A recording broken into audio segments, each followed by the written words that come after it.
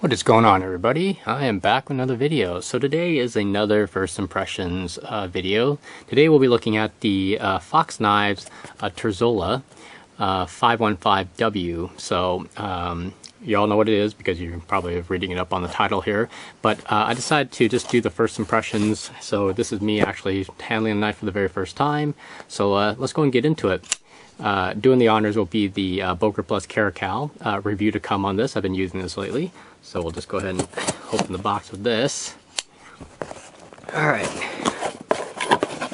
Oh, packing peanuts. My favorite. There better be a knife in here. Here it is. Alright, so let's get all this out of the way. I'm actually really excited for this one. Alright, so this will be the, I believe the third Fox Knives I've ever owned. The very first one was a tiny little knife, which I actually forgot the name of it. I got off of A.G. Russell like many years ago. And my second one would be the Cole Moskine, that giant monster. So I got this tiny little knife from Fox Knives, and I got this gigantic knife. And now I'm getting a knife that's somewhat more normal size. Let's put it that way. Alright, so let's get this open and see what it looks like.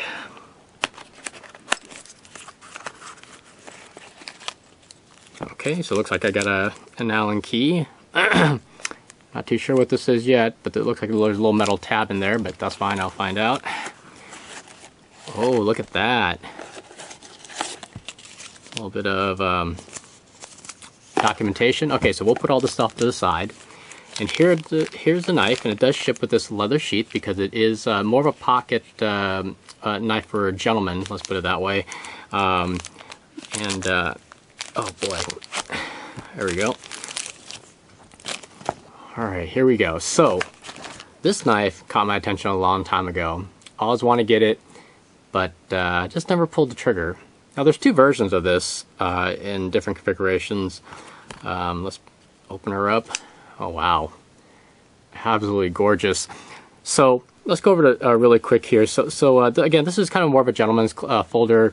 I decided to go with this specific configuration only because it was because it just basically has a little bit more of a unique look to it, because I don't really see I've never seen a knife like this, by the way, just, you know, this specific kind of shape. And I mean, they're similar but not like this. This is a Bob Terzuola design, and this is kind of like a gentleman's folder with a hint of tactical, let's put it that way. And so this knife kind of adds a little bit of class to the overall everyday carry. But it's in a nice, like, perfect size for EDC for my purposes, you know, my preferences, let's put it that way. It looks like it does ship with this very nice, nicely made leather sheath. Oh, actually mine actually has a bit of a thread coming off of it. I may have to send this back. Or actually I'd probably just snip and burn it, as long as it doesn't, oh, there it goes, it's coming apart. Well, that's a big disappointment. I'll probably be contacting them and see if I can get a replacement sheath for this. But that is just too bad. It's just oh, okay, so it is a snap closure, so you don't have to like take your belt off to put it onto your belt. So that's cool. All right, so yeah, definitely I'll be contacting Fox Knives about this and see if I can get a replacement for this. But otherwise, it seems pretty solid. Let me get a smell test here. Very definitive leather smell here. So anyways, let's go and get that out of the way for now. This is the main attraction right here. So as you may have noticed and heard me talk about in the past couple videos now, that my current love is for nice straight streamlined knives. Got to be a liner lock and satin finish blades. And if I can help it, like more of like a Japanese inspired design. Now this is definitely not a Japanese inspired design, but it is a Bob Terzuola design. And let's face it, guys, if you looked at the prices of Terzuola knives online, yeah, this is probably going to be the best I can do for now, until I like win the lottery or you know, get a really massive promotion at work. But this is actually surprisingly smooth. It's not smooth where it's like let's see if I can even get it flicked out. Oh, actually I can. Okay, it's not like a ball bearing smooth, obviously, but it has that like Sabenza quality to it, where it's just very hydraulic feeling. Wow, I like this. And again, just that nice touch of class. And you know, Fox Knives, if you're actually watching this video, if you made a version that actually is bolstered, I would jump on that immediately, because I have a thing for bolstered knives as well. They're just absolutely classy and beautiful. So take a look at that blade here. So this knife actually comes in another kind of a drop point shaped blade. While I did like it, and it's even more gentlemanly looking than this version of it, the blade was just kind of blah. It doesn't really like didn't really jump out at me like it's something I would really want to carry. It just looked kind of just like every other blade out there. This one with the Terzuola signature fuller on it, it just caught my eye. And I mean, it's got like it's kind of hard to describe. It's kind of like a reverse tanto here. Got a bit of an upswept cutting edge. Got the fuller, and then the very, very abrupt stunted blade. Like this was going to become like a drop point. Then Terzuola thought, whatever, and just cut it off right there.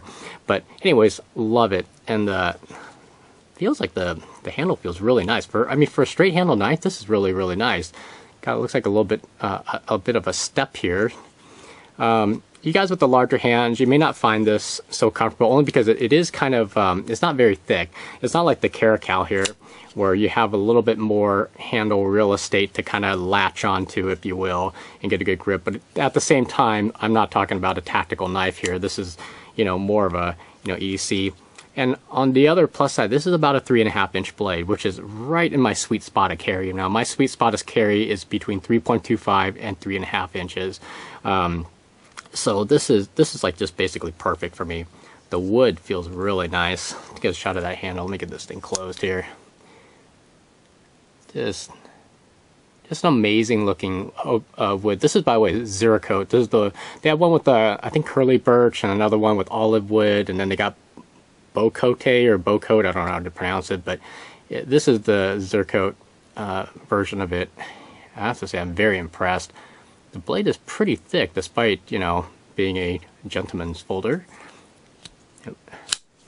Wow, this is, it is insanely fast. Unbelievable. Well, definitely, I'm definitely impressed. Nice. The fit and finish seems very, very good. I won't say perfect, but very, very good. You can feel a little bit of delineation on the liners here, but other than that, everything else just seems very smooth and streamlined. Oh, the jimping is nice though. It's very hard cut, this stuff back here. It's not sharp, but it does grab your fingers, so that is very nice. So I'm really digging this. So let's go and put this down for a second, and just for the hell of it, let's bring some other knives out for comparison. Here's an oldie but goodie. This is the Spyderco Lum Tanto, and just for another heck of it, this is the Benchmade Lum design, of course, the LFTI 760, and whoops, boy, that didn't flip well, did it? Quartermaster. I think it's called the Emmett Brown. I forgot, but again, kind of straight handled knives, more streamlined. Those are kind of knives I really like. Actually, you know what? Let's get these out of the way here for a second. Let's throw in a really, really classy looking knife. Put this up here, and we'll get in the Mel Pardue. Actually, I forgot the name of this thing, but it is a full custom Mel Pardue. Absolutely beautiful. I hadn't brought this out in a long while, but I thought this would serve to offset and kind of look really nice next to the Terzuola 515 by Fox Knives here. All right, well, this is kind of a long ramble video and first impressions of the Fox knife Terzuola. I'll leave you with this parting shot. Look forward to the review and more reviews to come.